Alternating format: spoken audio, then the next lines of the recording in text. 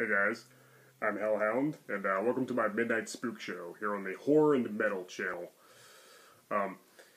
Today we're going to be doing Bronco Juggalo's Curse of Child's Play tag. Now, we recently did a Freddy tag, a Jason tag, a Michael Myers tag, and a Leatherface tag. So I was hoping somebody would make a Chucky-related tag eventually. So come full circle. He's my fifth favorite horror villain next to those other four. They're kind of like, I consider them like the big five of, horror villains, so definitely pretty cool. I just got back from the beach yesterday, so I had a really nice vacation, had a fun time. But now I'm back home, and it's time to make some videos, so I wish I still had my Chucky doll. I had a Chucky doll and a Tiffany doll. I really wish I still had them, but I actually gave them to my old roommate, so he's got them. But I'll get another one someday. But anyway, check out Bronco Juggalo's channel. He tagged me. He created this video. Great idea. Again, I'm definitely going to have a Chucky tag now. So let's go and begin. Let's go and get started. Question number one: do you prefer the original Chucky look or the scarred Bride of Chucky look? Meaning when he had the the stitched up face and stuff after being sliced up at the end of part 3. She stitched it back together and kind of like a Frankenstein monster appearance going on. Well, I prefer the original. It just looks like an ordinary doll, but I'm definitely glad they gave him a new look in Bride of Chucky. I think that was a great idea. That made him more interesting. They made it more unique. It was very refreshing to see him have a new appearance, which was awesome. I think the stitch look is awesome. I do prefer the original, but I'm not one of those people who thinks that he should have looked like that through the whole series. It would have been boring. Why do people want more of the same so much? Why do people can't accept change? People just want to see the same thing over and over and over and over. I love the stitched look. I love the scarred-faced Chucky. I think it looks awesome. I'm definitely glad they did it, though. As I said, I do prefer the original overall, but I do love the stitched look as well. I'm definitely glad that they gave him a new appearance, because that was awesome. He got like got an upgrade, sort of, or just a new look. Anyway, question number 2: did the series need Tiffany? Well, I don't think it really needed her, but I'm glad that they introduced her. I think that was an interesting idea. Chucky gets a bride, and he gets a companion. How many horror villains do that? It was Jason and Freddy never got a bride. That's awesome. I get another killer doll. That's a hell of an idea. It's a great idea. It's just his ex-girlfriend from when he was human. I think Tiffany was a great idea. I think Seed of Chucky kind of overdid it with Jennifer Tilly and Tiffany in general, but I definitely love the Tiffany character. I think she was a great addition to the series.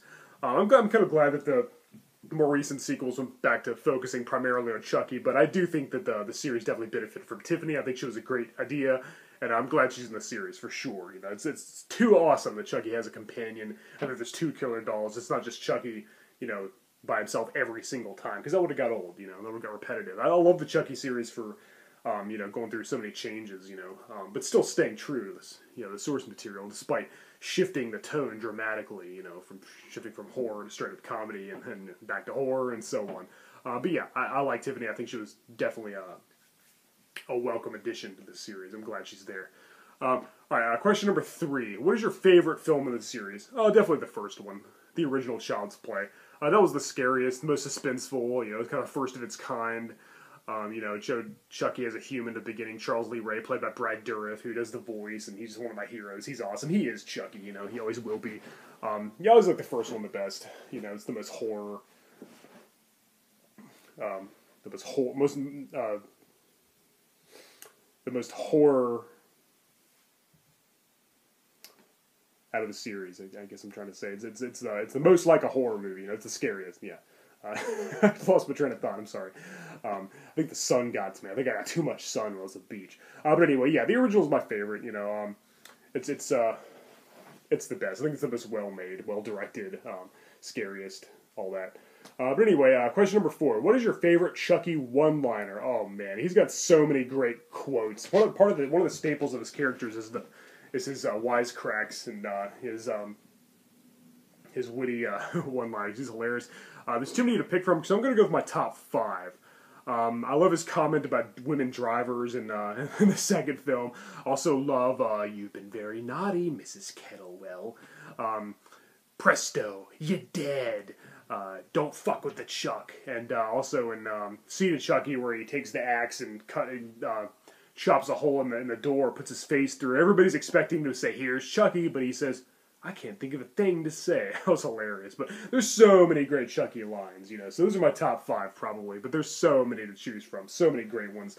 He's just hilarious. He's just a little foul-mouthed killer doll. He's got so many great quotes. He's a very quotable character.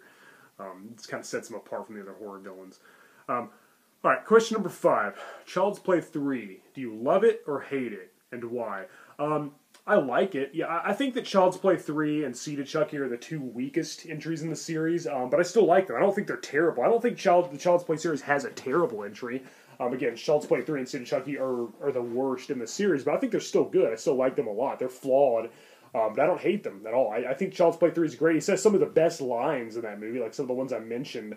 You know, we see a lot of the Chucky character in Part 3. I think the military school was kind of a cool idea. I think Justin Whalen was a good Andy.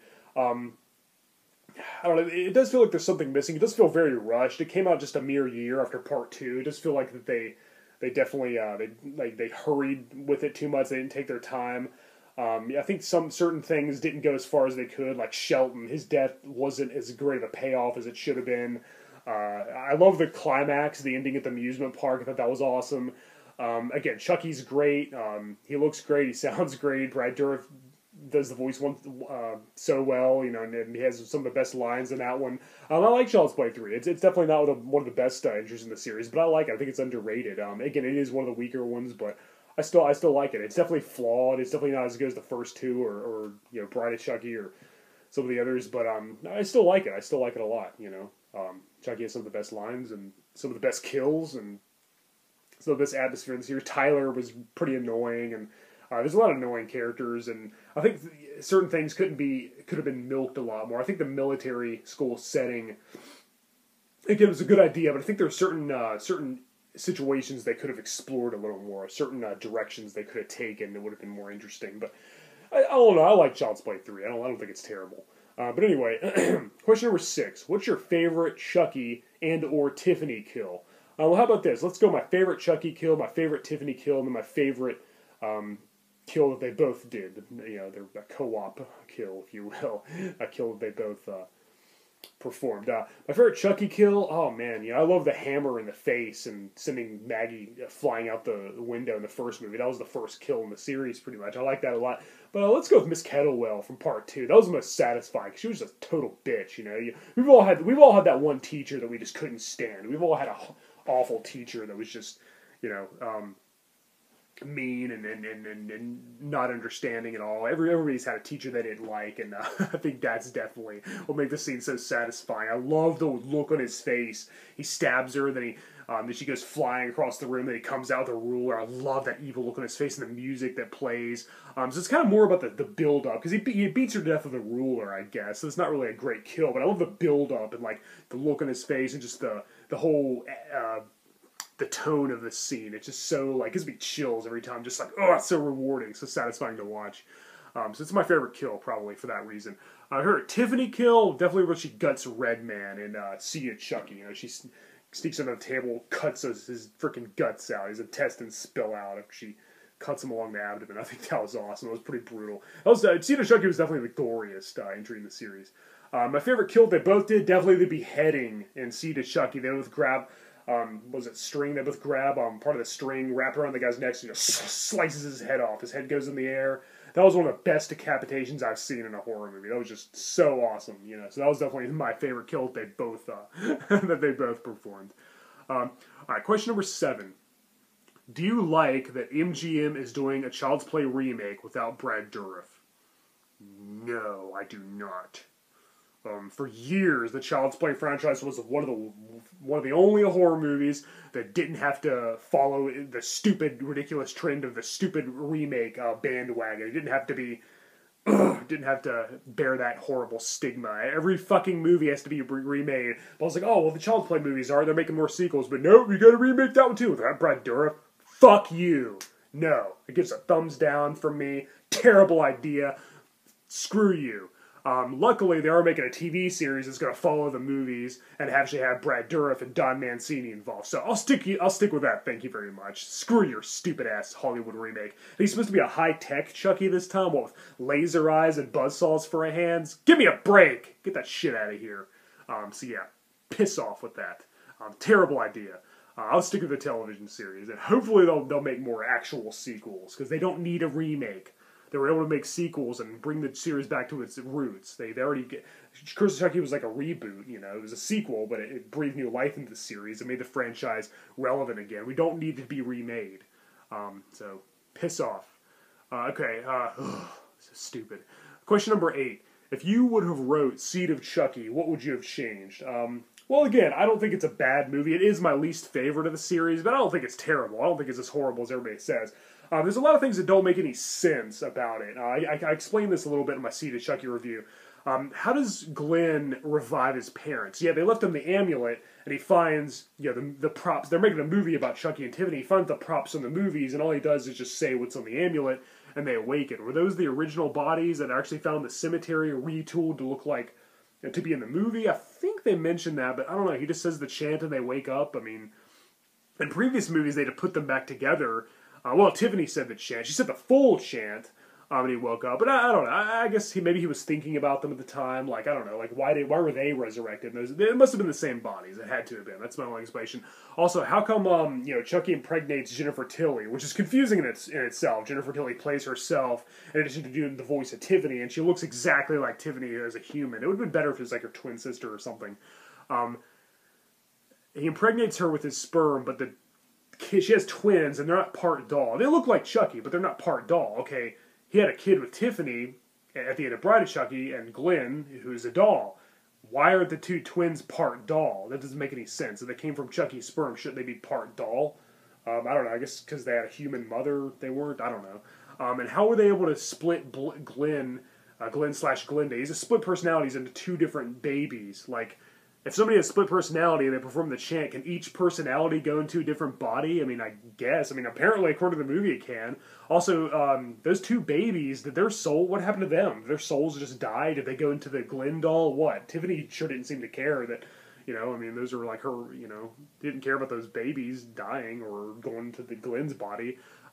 You know, that was weird. There's a lot of things that didn't make a lot of sense. I also think that the Hollywood setting should have been milked a lot more. They spent too much time in Jennifer Tilly's house. I mean, it takes place in Hollywood. I feel like there was a lot of possibilities that could have been explored, but it kind of, I don't know, it's kind of didn't really go that route, you know. So I don't know. I think it was kind of a missed opportunity. But yeah, there's just a lot of things that didn't make sense to me. But overall, I don't think it's a terrible movie. It's definitely not as good as the others. It was definitely the most funny out of the series. It's a straight up comedy, pretty much. I mean, you know, there's some darker scenes, but it's pretty much just mostly humorous and comedic. You know, a lot of jokes, not very many scares, but some of the best kills though. Definitely the goriest one. But yeah, I would have changed a lot of things, but I still like the movie. I don't think it's terrible, even though it is the weakest for sure. But it's not as bad as, you know, it's not as bad as Halloween Resurrection or you know, Chainsaw Massacre Next Generation or Freddy's Dead. It's not, you know, or any of the remakes of those movies from those franchises. It's not that bad. But anyway, yeah, there's a few things that would have changed. All right, question number 9. What do you want to see in the upcoming Child's Play TV show? Well, since apparently they're not getting another sequel, which is stupid, remaking it instead, which again is a terrible idea.